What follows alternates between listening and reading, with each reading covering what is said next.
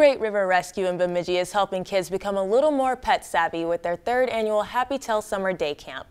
The day camp is a week long, and it's basically a time for 3rd through 5th graders to learn all about what there is to know about pets and other animals. The kids get to play with the pets at the shelter, and at the end of the day, they also get to explore the great outdoors and participate in learning activities. Our main focus with the Happy Tail Summer Day Camp is education. We really want to educate the kids about responsible pet care and about animal welfare overall. And that's why we have guest speakers from like the DNR, from Nature Connection, from Eagle Vista Ranch to talk about horses.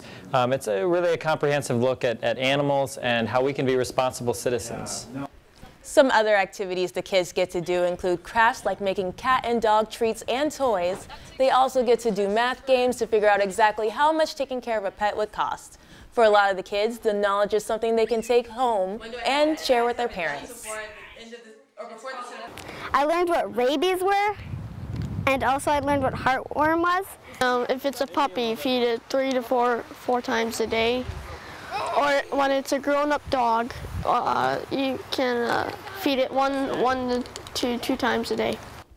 Another session for the day camp is starting next week, and there are still a few spots open. You can learn more about it at greatriverrescue.com.